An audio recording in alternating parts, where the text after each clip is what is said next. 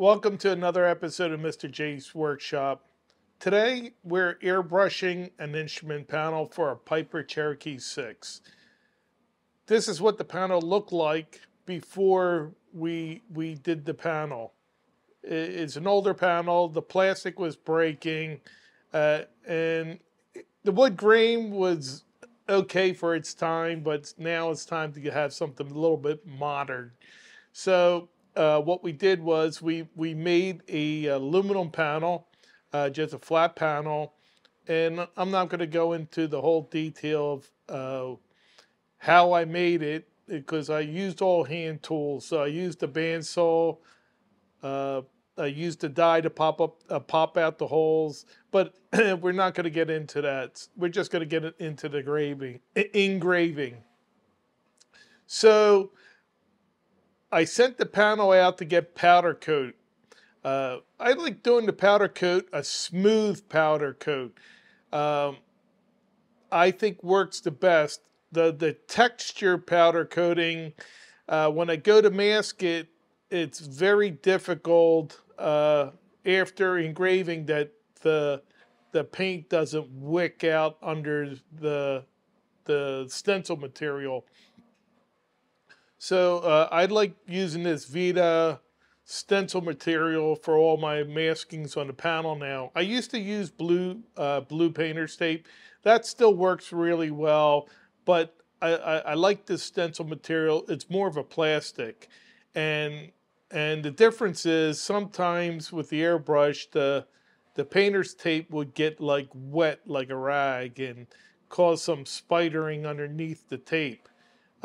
This plastic works really well on flat, smooth surfaces, and that's why I'm going with the smooth powder coat. So this is a tan, smooth powder coat.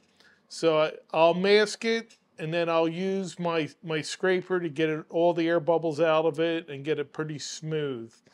And from there, we take it over to the laser, and we're going to engrave through this. The engraving varies on powder coating. You really, when you send a job out, make sure you send a little square panel to go with it that you can test on. Or powder coat both sides of your panel and be able to test one, the back side of it. Powder coating is very funny. Sometimes it's hard.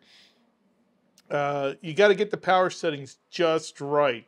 If you burn too hot, it really melts out and it looks like crap. You want to find the right power settings that when you engrave it, that it's really sharp and it's not melted or puddled or things of that nature. But for me, powder coating works great. You can do regular enamel paint. That also looks nice. I just like the durability of the powder coat. So now that we have it all engraved, I use my airbrush. I like using this master brush with the cup on top. I used to use the little jars and kept all types of paints in the little jars, but what happened in time, a lot of the paint just dried up and never got to use it again. So I switched to this, and this system for me is a lot more easier to clean. I don't have all those little glass cups all over the place. Nice, clean system with this type of airbrushing. This airbrush, it wasn't expensive, but you can actually regulate how much paint comes out of it and how hard you want to spray in it.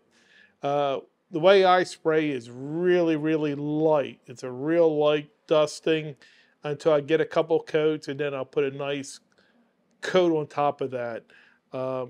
Really, really easy to control the flow of paint. I use these automobile paints called Wicket.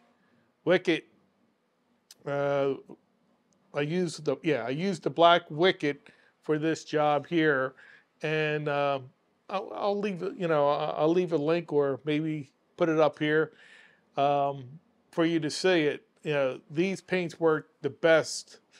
And then you have an option if you want to clear coat this. I did not clear coat it. I just left it with the paint that came out of the gun and the powder coat itself. Now, on the cut, you'll notice at the very top of the panel, you'll see the Piper logo up there.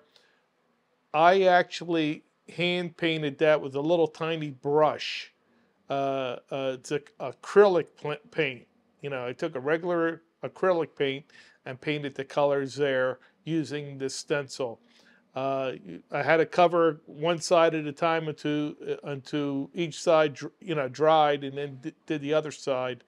But that's about it. This is what the panel looks now in the aircraft. It pops. It doesn't look as congested as it did before. And you still have room to add instruments in here if you wanted to. Great look. You know, I did like the other panel, but it was just getting old, cracking, breaking, falling off. It just didn't look good. But now it really looks good with this powder coat. All the lettering is airbrushed, and it stands out. So that's how I airbrush a panel. If you like the video, give us a thumbs up. Please subscribe. Leave a comment. Let me know your thoughts. We'll catch you the next time. That's a wrap for this.